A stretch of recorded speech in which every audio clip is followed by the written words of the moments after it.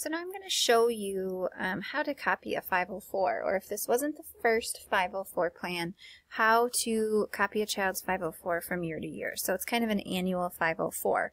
If you know that most of the information entered in the past is going to stay pretty similar or just be adjusted, instead of creating a new plan for that year, you can also copy. Just make sure if you're copying, you're changing things that you feel are appropriate and not leaving everything exactly as is. So we're going to copy, and the new plan date, let's make sure we know. So this one is going to end on 8/30. So my next one is going to start on 8/31. So I'm going to copy, and I'm going to say that it's going to start on 8/31 of 2018, and it's going to end on 8/30 of 2019. And I'm going to copy everything. If you know that you're completely rewriting a certain section and you don't want it to copy over, you can uncheck that.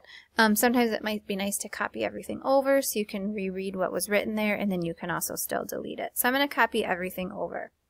So it's created, and if you look, the date came over. If we scroll over, everything came over from our last plan. All of it did. So now you can come in and you can read and you can make the adjustments that you want to make. So I can add something to something, I could delete this, and I could completely rewrite it and then hit submit. The one page that we really want to make sure, or a few pages that we really want to make sure that you pay attention to, the date that the 504 consent was given for the eval, that would stay the same. That was the initial consent. But the date that they were provided with the their rights, this should change. I should have given them again these rights this year.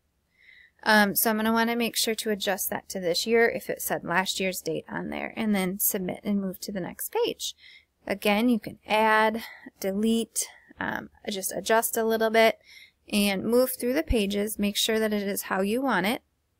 And then on the last page, this is where again we really want you to make sure. Now, I was the 504 plan manager on this student last year, but maybe someone else at the previous school was, if they just transitioned to middle school from elementary or transitioned to high school from middle. So you maybe need to change this. So make sure to edit that.